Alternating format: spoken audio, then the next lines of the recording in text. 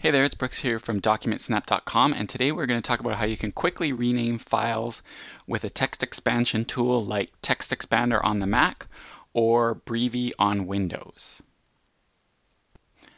So a text expansion tool is an application that lets you create little text shortcuts, and when you type in that text shortcut, it will automatically replace it with a longer piece of text that you've saved. This comes in really handy when going paperless because, as you know, you're going to be going through and renaming a lot of documents, and either you'll want to create some shortcuts that let you type in dates and stuff like that on a regular basis, or if you have recurring bills like a cable bill every month, or some sort of client that you're always giving similar file names to, a text expansion tool can be a huge help for that. So this demo is going to be using a program for the Mac called TextExpander. And TextExpander is a program that it's one of those things where when you see it, you think, I'm a fast typer. Do I really need this? That's certainly what I thought for a long time. But once you have it, you can't even imagine what using a computer would be like without it. So in this demo, I'm going to be using TextExpander because that's what I use, and I'm on the Mac. If you're on Windows, there's another program called Breevy to it here, and I'm not personally familiar with Breevy. I haven't used it myself, but my understanding is it's basically a Windows equivalent of TextExpander, and in fact it can read in TextExpander snippets, as they're called. So that's an introduction to text expansion. Let's jump into it and see how it can help us. So I've got some documents here that I've scanned with my ScanSnap. And the way I usually do things when I have a lot of documents to scan is I will scan them all to an inbox, and then I'll go through and rename them after.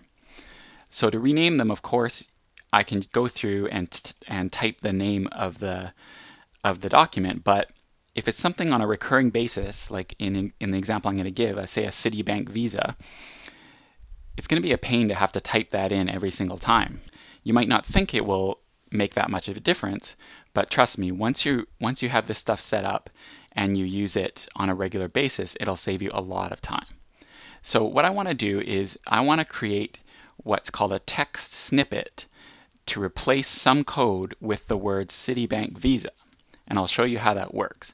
I'm going to go over here to my doc, and I have TextExpander running.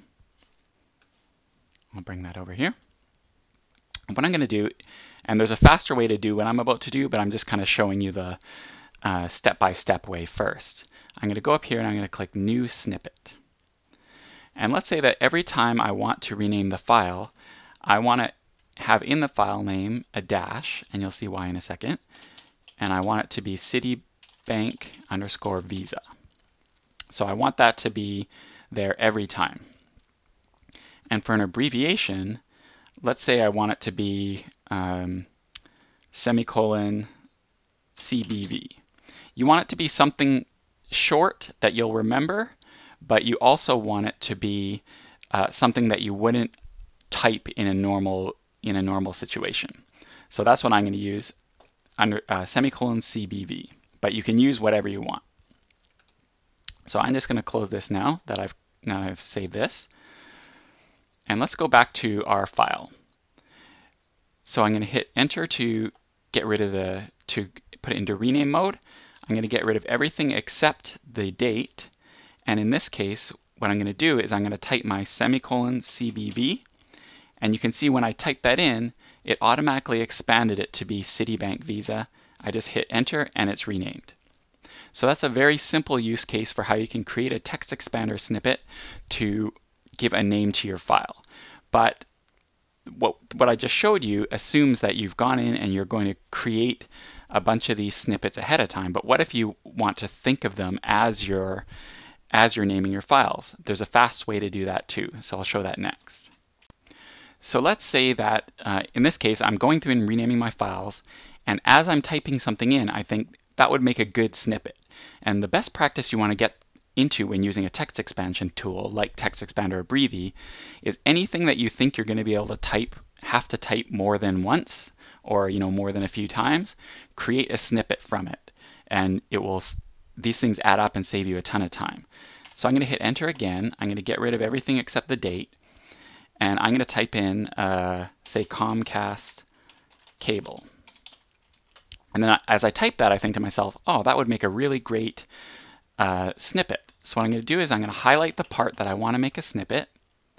I'm going to copy on Windows, Command C, and then I'm going to go up here to the top where TextExpander's menu bar icon is, and I'm going to say Create Snippet from Clipboard. So I'm going to choose that.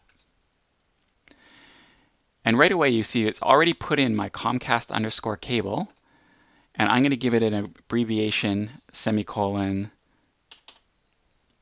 CCB or something like that. And I'm going to hit Create. So then if I hit Enter and get rid of this stuff, and I type semicolon CCB, it's going to automatically expand that again. And now anytime in the future I need to type in Comcast cable, I just need to type CCB.